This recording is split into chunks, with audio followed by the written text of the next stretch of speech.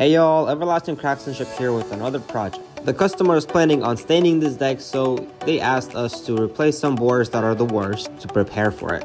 So here I am of removing the old boards and installing new ones. So enjoy the video, you guys.